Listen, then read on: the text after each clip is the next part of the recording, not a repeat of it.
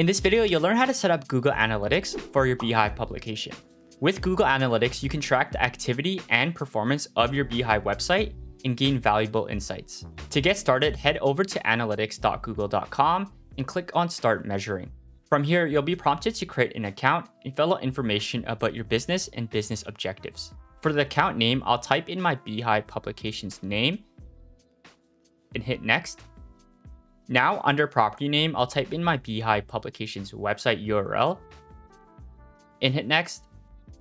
Now, under business details, select your business category and size.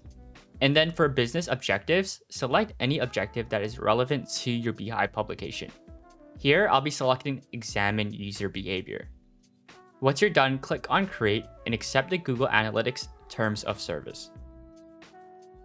Now click on Web under Choose a Platform, and here type in your beehiiv publication's website URL, and under Stream Name, type in your beehiiv publication's name. Then click on Create Stream when you're done. Once you've done that, you'll see your web stream details, where you'll see a measurement ID. Once you locate it, make sure to copy this to your clipboard and then log into your beehiiv account. Now in beehiiv, go to your Settings, Website, and Analytics, and paste in the measurement ID you copied where it says Google Analytics Pixel ID. Now when you're done, you've officially implemented Google Analytics onto your beehiiv website, and you can start tracking user activity and performance directly on the Google Analytics dashboards. If you plan on running ads for your beehiiv publication, you might want to check out the videos below to learn how to accurately track signups using Google Tag Manager.